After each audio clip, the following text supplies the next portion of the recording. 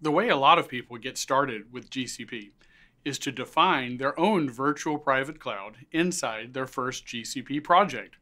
Or they can simply choose the default VPC and get started with that.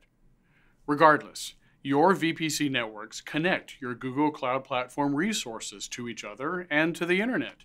You can segment your networks, use firewall rules to restrict access to instances, and create static routes to forward traffic to specific destinations.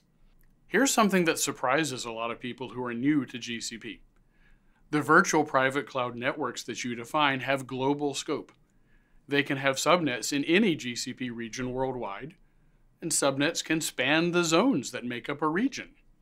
This architecture makes it easy for you to define your own network layout with global scope. You can also have resources in different zones on the same subnet.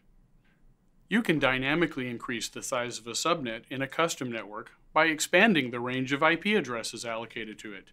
Doing that doesn't affect already configured VMs. In this example, your VPC has one network. So far, it has one subnet defined in GCP's US East 1 region.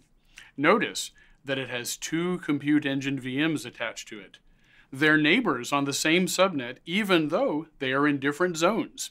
You can use this capability to build solutions that are resilient but still have simple network layouts.